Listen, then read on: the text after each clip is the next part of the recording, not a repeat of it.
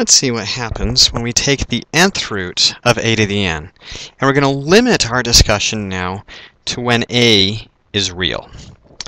And so as we're looking at this, we want to consider what happens, like for instance, what happens if we take the square root of 2 squared?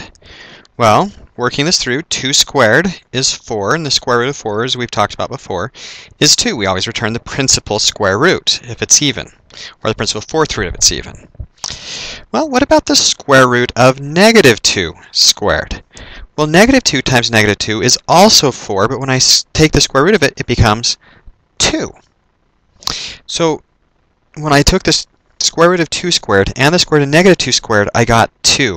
In other words, it looks like when I take the square root of a squared, I get the positive version of a, and the only way to do that is to force the absolute value in. So this is actually our rule for square roots. It also happens to be true that the nth root of a to the n is equal to the absolute value of a if and only if n is even. So if that's true, then you can always take the absolute value of it. Now, that's not true though for the cube root of 3 cubed, because the cube root of 3 cubed is the cube root of 27, which is 3. But the cube root of negative 3 cubed, well, negative 3 cubed is negative 27, and the cube root of negative 27 is negative 3. The negative just comes out.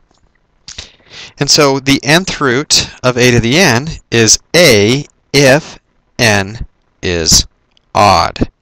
These are the two hardest pieces of information to keep track of with radicals, but they're the single most important piece when it comes to solving equations or it comes to keeping track of what we're working on. So you really want to make sure you have this down.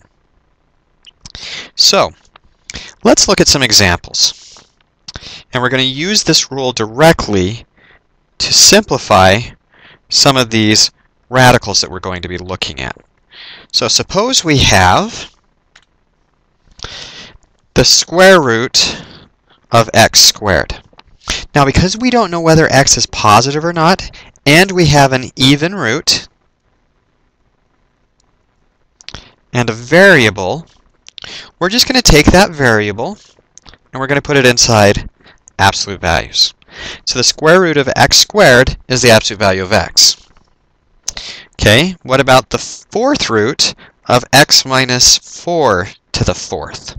Notice again, our 4's match, it's even, and we have a variable inside of it. Because of all of that, this is equal to x minus 4 inside of absolute values.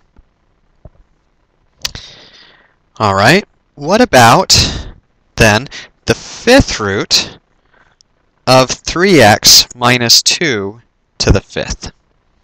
Well, again, we notice the 5's match, but this time it's odd. So even though we have a variable, because it's odd, this comes out as simply 3x minus 2. Notice the distinct lack of absolute values. And so that's working through and evaluating the nth root of a to the n, so long as a is real.